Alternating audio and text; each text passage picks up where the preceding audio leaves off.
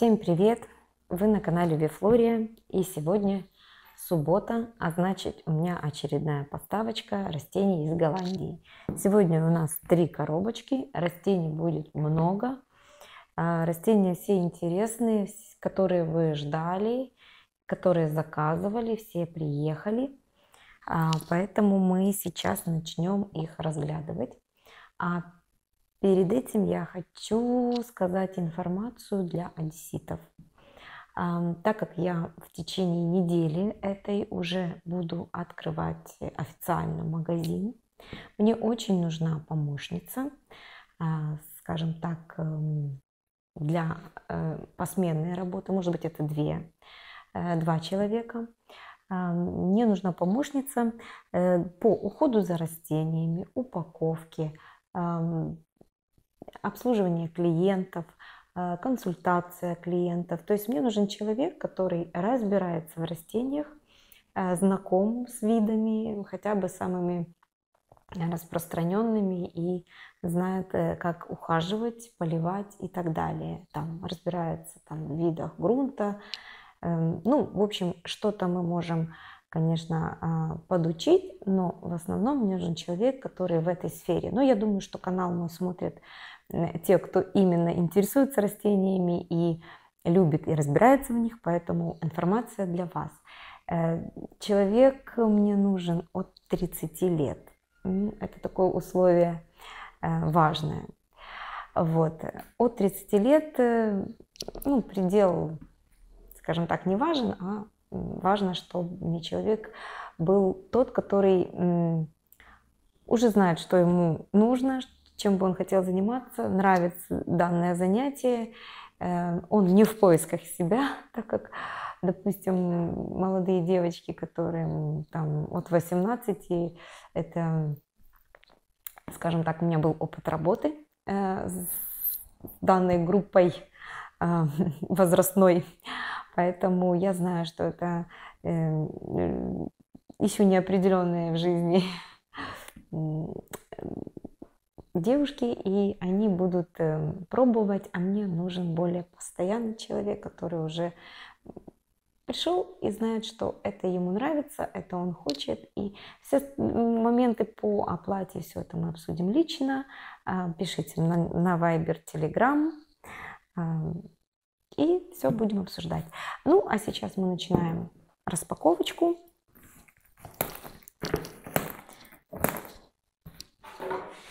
И будем уже непосредственно разглядывать растения.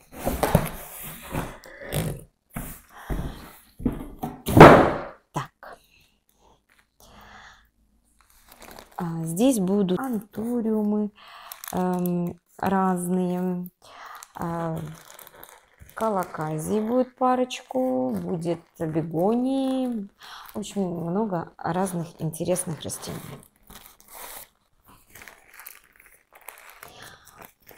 Антуриумы будут гибриды. Это что-то на что-то. Антуриумы очень интересные. Вот такие.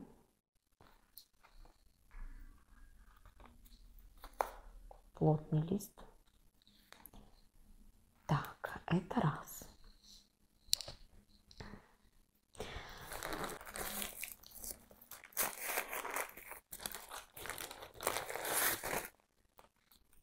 Это два. Конечно же, не без травы листа. Ничего не поделаешь.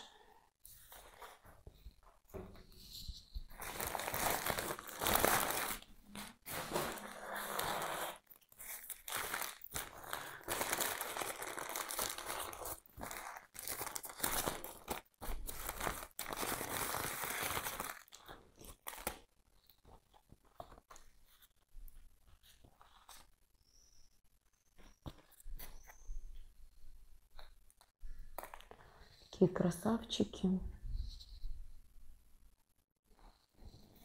Так, это антуриум магнификум.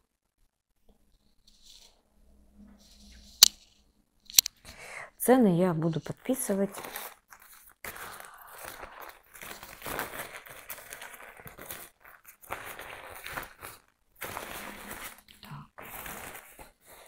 тоже магнификум.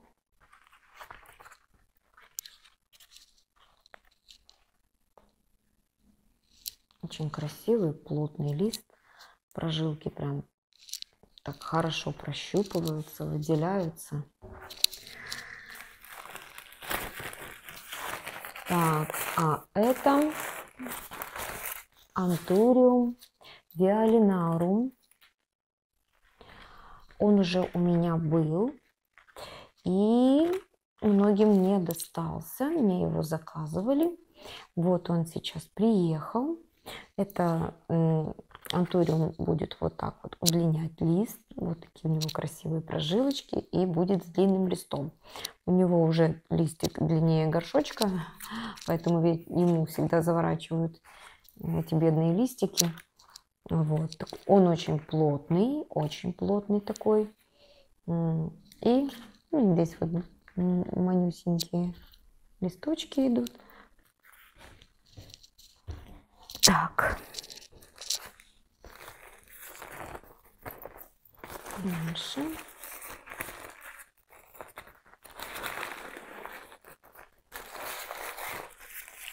Это снова магнификум.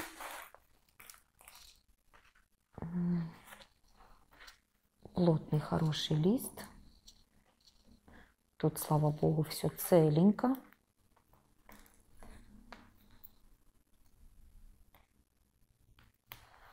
Вот.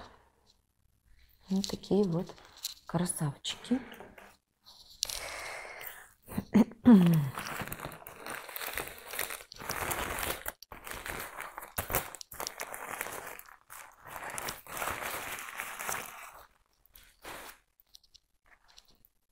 Так, с листиком все хорошо.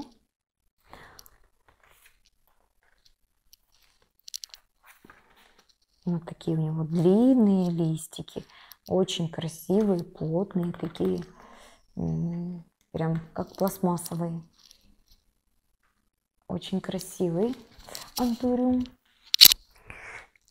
Это все редкие коллекционные. Так, достану диффенбахию, потому что она сверху лежит на растении и немного их давит. Так, эта диффенбахия называется White Amazon.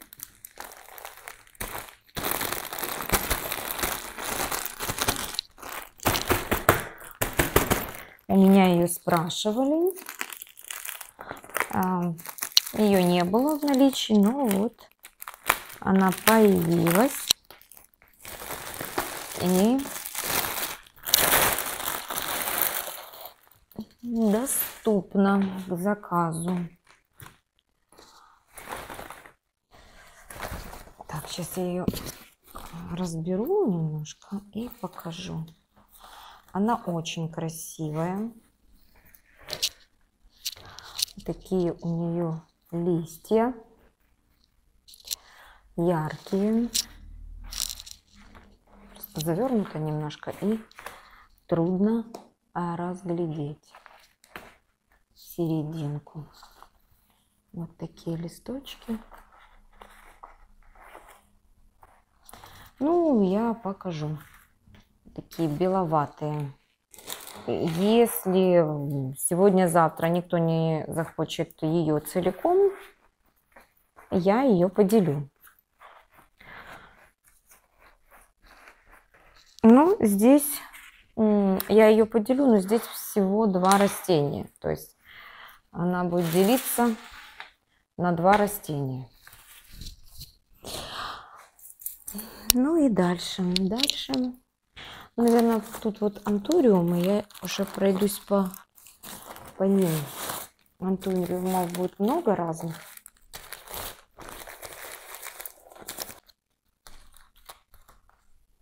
Так,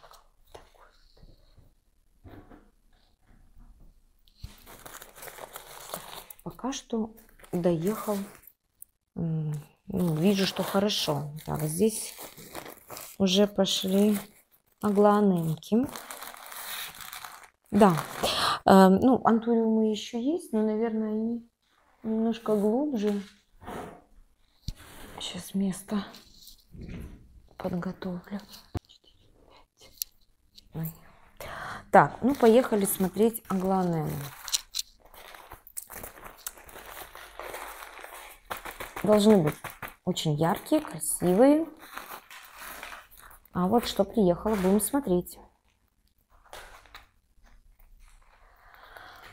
Так, это Red Star, кажется. Я сейчас точнее скажу, что это за аглонема. Red Joy. Red Joy. Вот. Она очень насыщенного цвета, то есть она не красная, а бордовая. Бордового цвета. Так. Дальше. Это тоже Red Joy.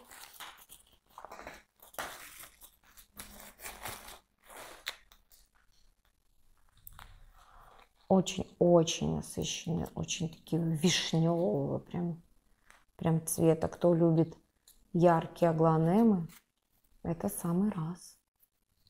Такая.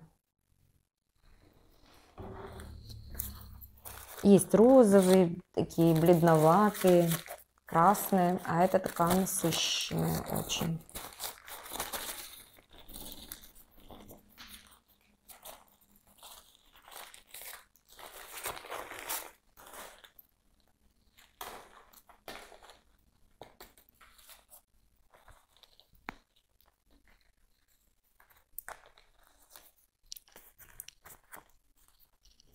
Вот такая вот.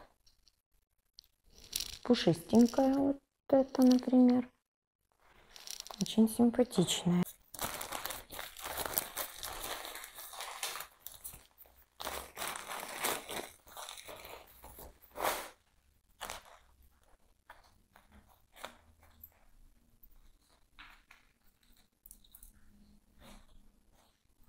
Вот. Смотрите, какой насыщенный лист. Не знаю, отсвечивает вам или не отсвечивает. Может, так лучше. Очень яркий.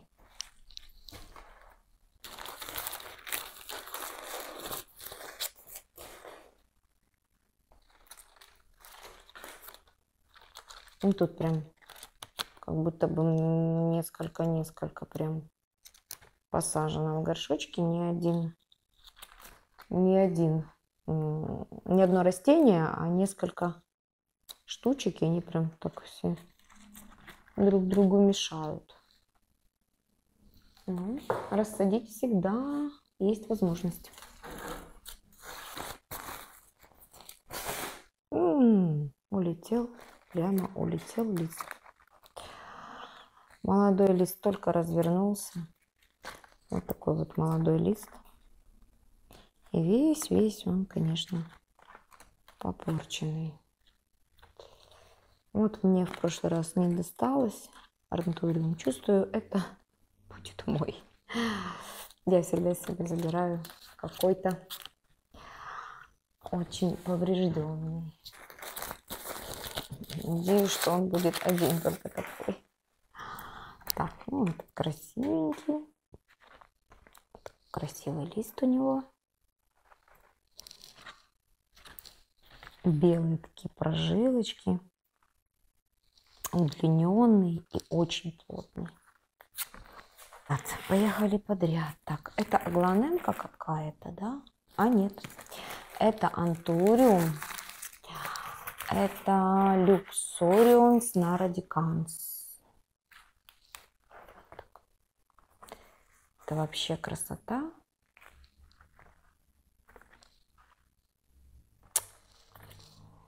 Кто любит такие эксклюзивные антуриумы, редкие, коллекционные, в эту и в следующую поставочку будет много вот таких антуриумов. Это аглонемка. Высыпается яркая, красивая аглонема. такой розовый полосатик. Очень яркая, красивая. Сейчас еще ближе покажу. Такие полосочки, прожилочки у нее белые с этой стороны, с этой она розовая. Розовые черешки. В общем, очень яркая агланема. Сейчас я покажу еще экземплярчик этого сорта. Ну, тут их не один будет, их 6 штучек. Вот такая красота.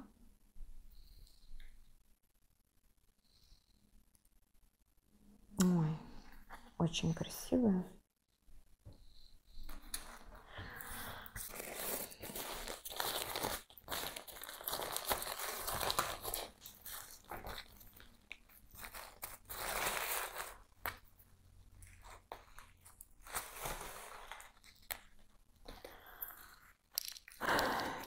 Красотища. А вот здесь посажены 3 растения в горшочке. Везде. Так, здесь одно. И здесь одно. Деточка. А здесь 3. То есть даже бывают вот такие горшочки с 3 растениями. Вот кто первый успевает, тот забирает самое лучшее. Еще антуриум люксорианс на радиканс.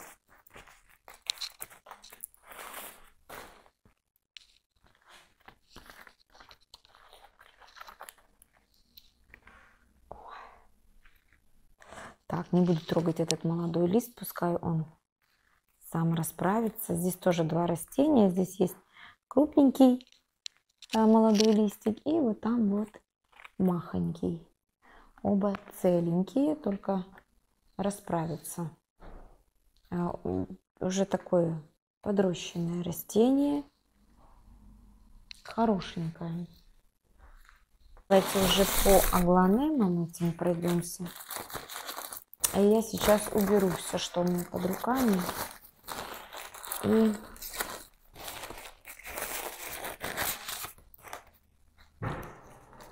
так.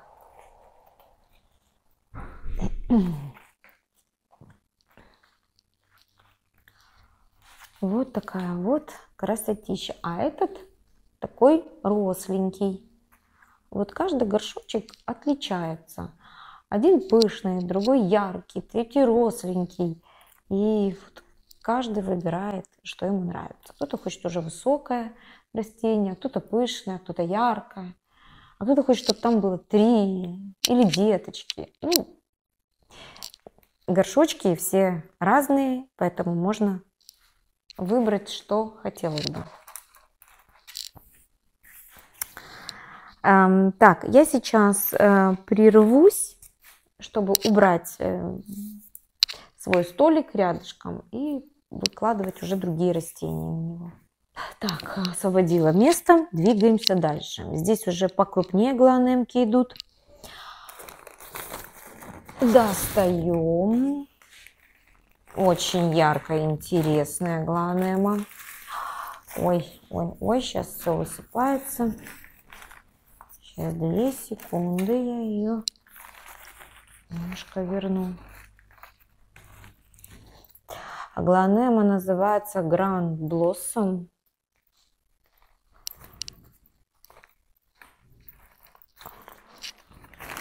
Красивейшая агланема. Вот такая вот яркая. У нее серединка такая насыщенно розовая, ярко-розовая. Ну и дальше зеленовато-салатовые разводы. Но вот эта вот яркая серединка очень красивая. Просто вообще очень.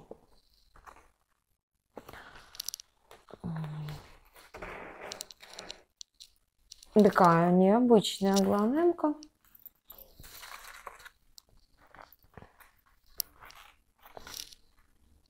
супер. Раз, два. Ну вот здесь, допустим, 3 растения в горшочке. Я надеюсь, в других горшочках тоже будет не по одному. Их всего лишь 3, их немного. Это крупные аглонемы.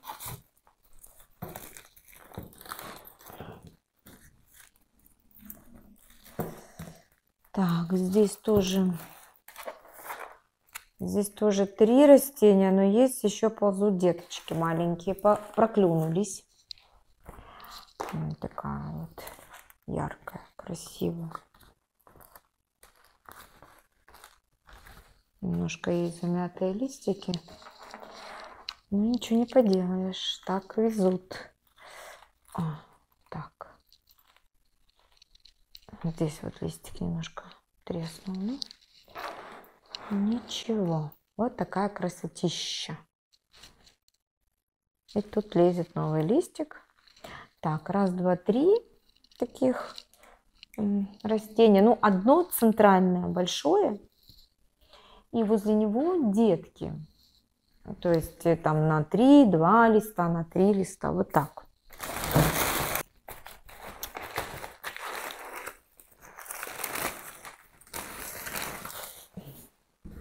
Здесь раз, два, 3, 4, даже 5. Здесь одно большое центральное и очень много маленьких.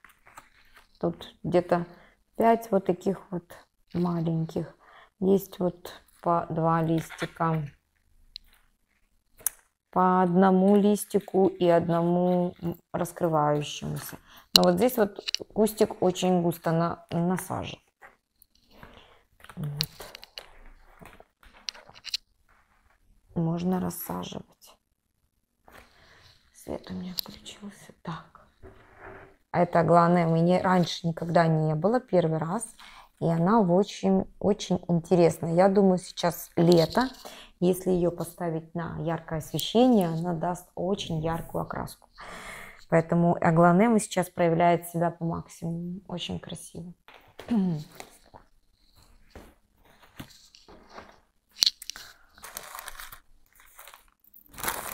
Это бегония, кажется, масляная называется. Как-то так. О, это нежное создание.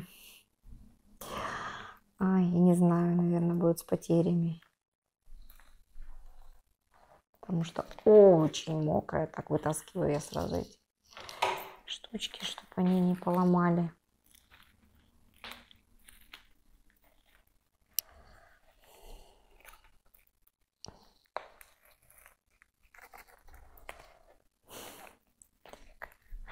Листья расправить надо, и грунт затолкать, и затолкать аккуратно.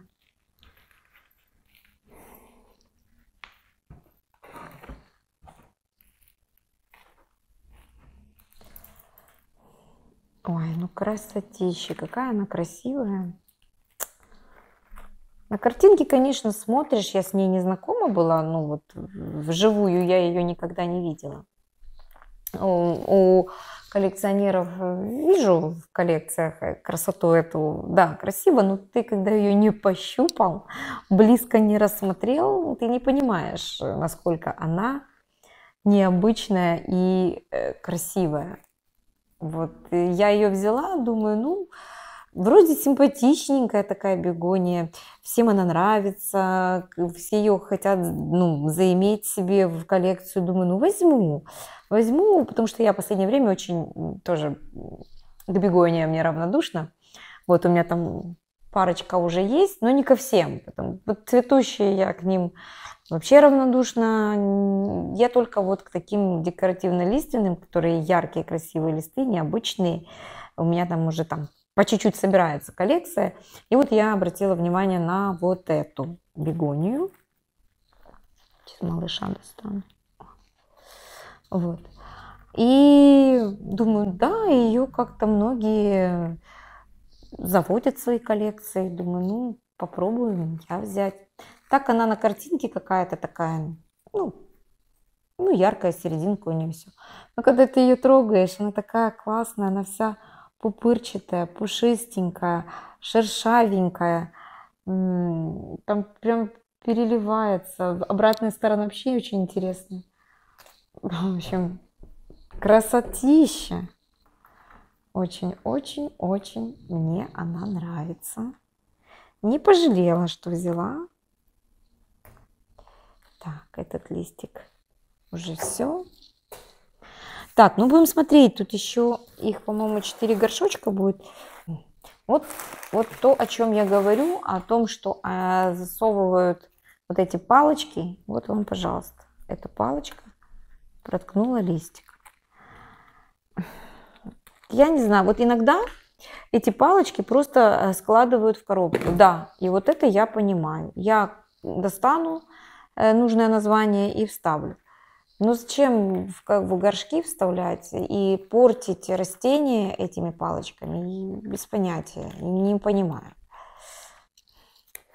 Это расстраивает очень, когда приходит растение, и я вижу, что оно все травмированное.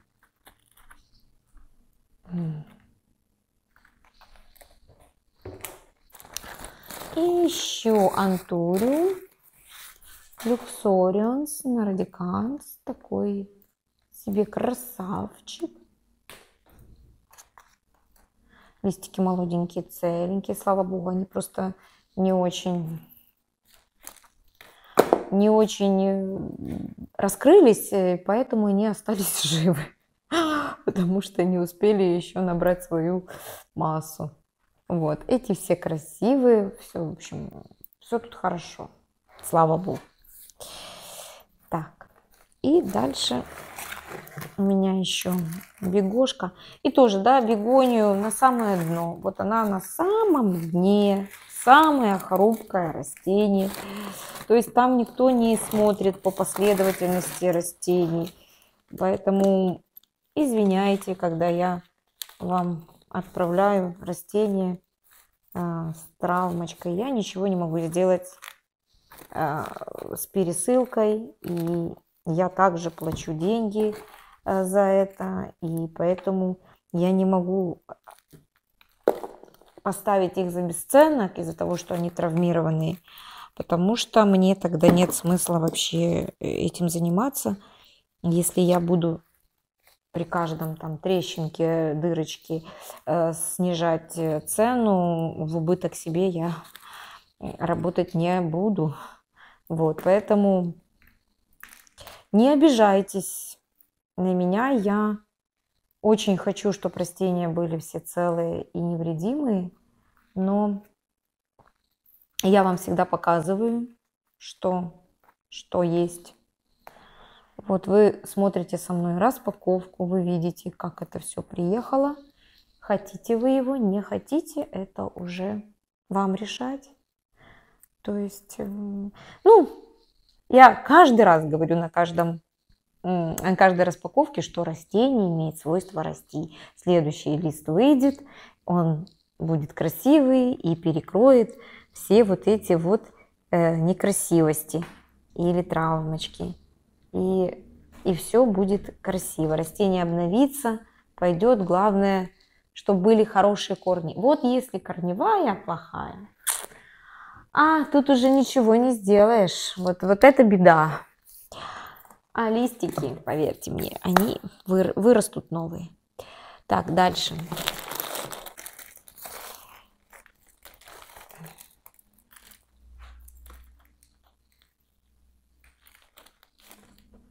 Пройдемся по антуриуму. Так, этот красивый. Все у него в порядке. Молодые листики целые. Пышный. Очень красивый.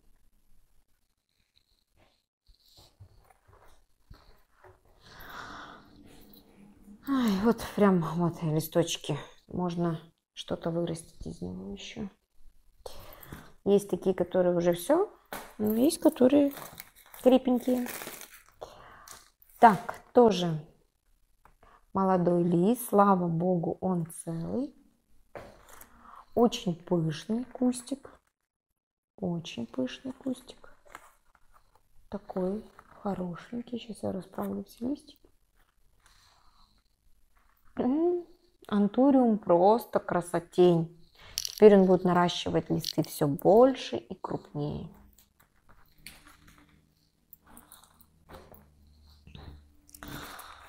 И мы дошли до антуриумов, которые называются Супер Сильвер. Сильвер Блаш. Но он называется, ну, как бы заявлен здесь как Супер Сильвер. То есть очень много серебра. Сейчас будем смотреть.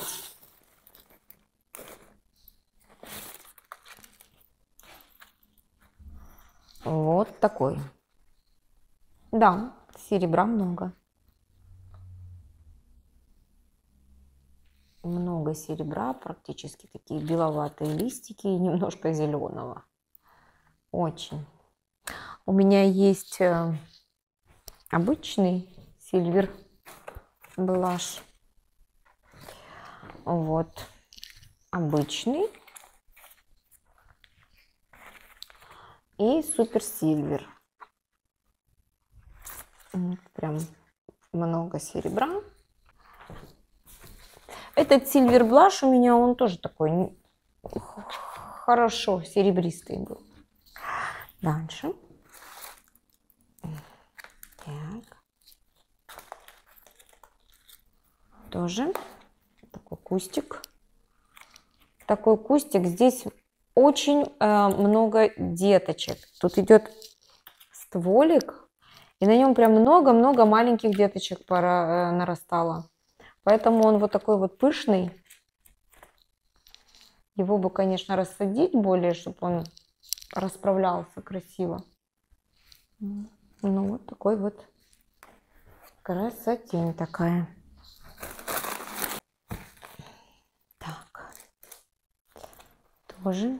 Вот вы обратите внимание, ни один горшочек не похож друг на друга. Все разные. Все разные. Вот смотрите, какая красота. Здесь у него есть деточки, но не такие так густо, как на том.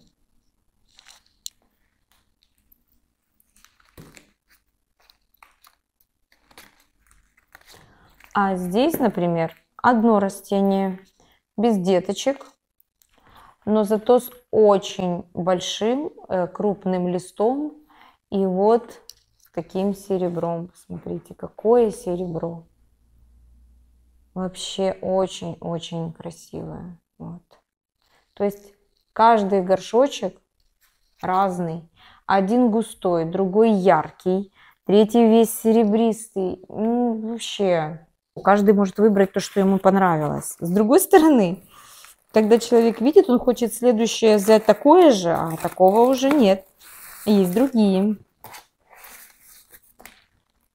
Вот смотрите, какой серебристый. Вообще практически зеленого нет. Одно серебро.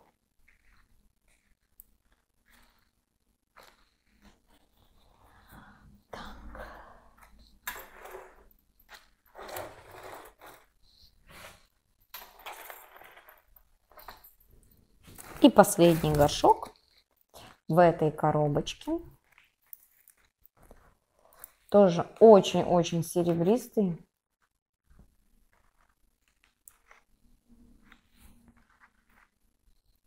Очень красивый. Ну, здесь одно растение, одна деточка. Ну, деточки есть практически у всех. У кого-то просто их очень много, а у кого-то одна-две.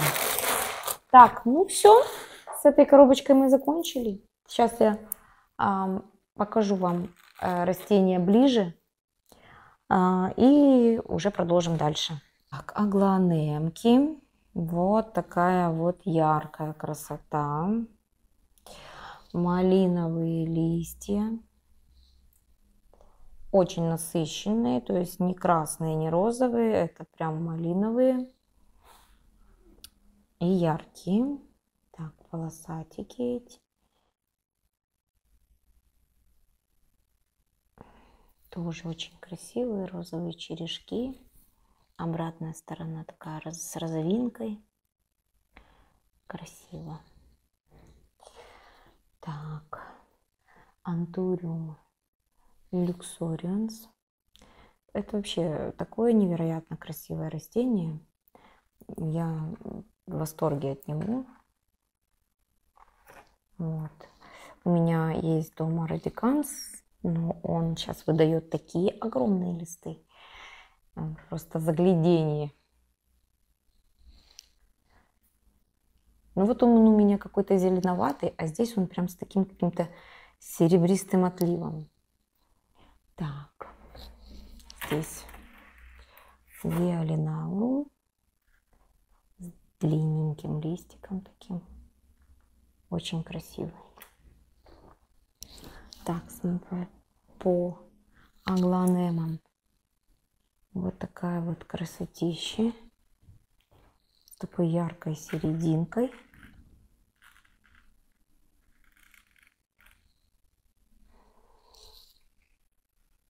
По несколько растений в горшочке. Так, серебро. Серебро, посмотрите, сколько серебра.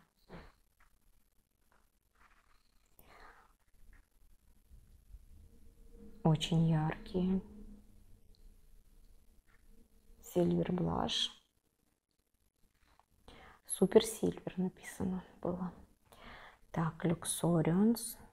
Тоже красотища. Масняна.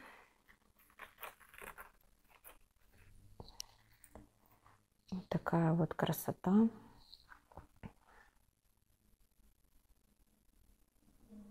У нее шипы, пупырышки.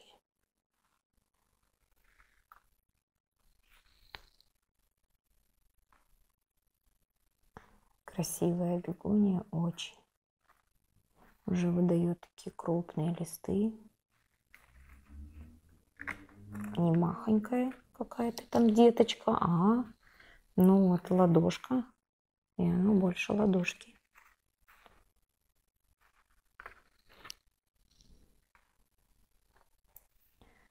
Красотища бегония, очень красивая. Так, здесь тоже аглонемка и люксорианс. И покажу еще диффенбахию, которая White Amazon.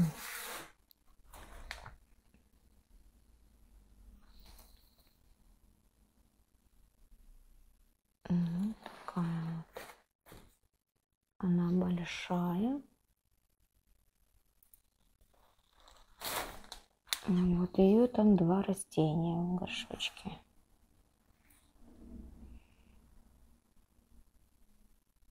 Красиво.